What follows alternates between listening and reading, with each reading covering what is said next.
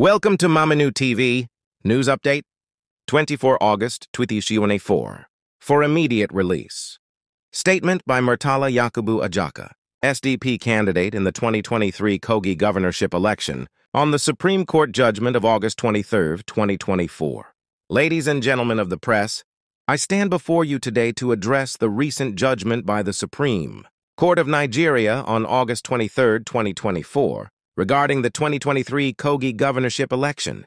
While we respect the decision of the Apex Court and its role in upholding the rule of law, we categorically reject the outcome of this judgment. The world has witnessed the miscarriage of justice in our nation's judiciary system, and we cannot help but feel a deep sense of disappointment and disillusionment.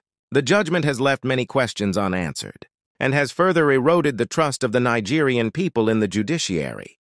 We reject the outcome even though we have no other options available. We will abide by the decision of the Apex Court. To my dedicated legal and media teams, I extend my sincerest appreciation for your tireless efforts, expertise, and commitment to our cause. Your hard work has not gone unnoticed, and I am grateful for your dedication. To my supporters, I feel your pain and disappointment. We did our best, leaving no stone unturned, but the system failed us. We fought a good fight, but the outcome is not a reflection of our efforts. However, we take solace in the fact that 2027 is around the corner, and we will know what to do. We will regroup, reassess, and come back stronger. Regarding the vicious attack on me, my supporters and the media, by Bashiru Gegu and his thugs, we condemn it in the strongest terms. This was not only an attack on my person, but also an assault on democracy itself.